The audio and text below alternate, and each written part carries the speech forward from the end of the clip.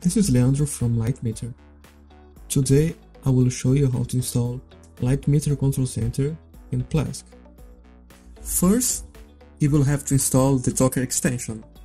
You can just go to the Extensions tab and search for Docker and install it.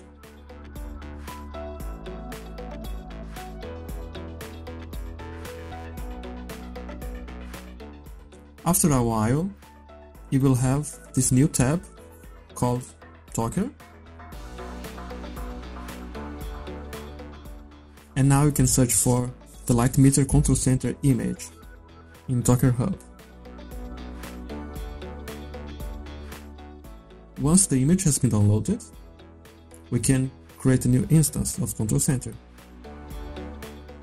For this container, you will need two volumes.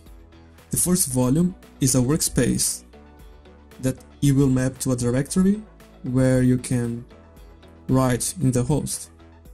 This directory stores all the data that Control Center uses, for instance databases, sessions, and so on. Next, you will need a volume that maps to the directory where Postfix stores its logs, which in this case will map to /logs in the container. Then the two environment variables that we'll need just map to those two directories, as you can see here. When we click on OK, Plesk will create a new container and it will map an arbitrary port to the Control Center UI, as you can see here. When you click on this link, you will have access to the Control Center UI. Once in the UI, you can go through the normal registration process.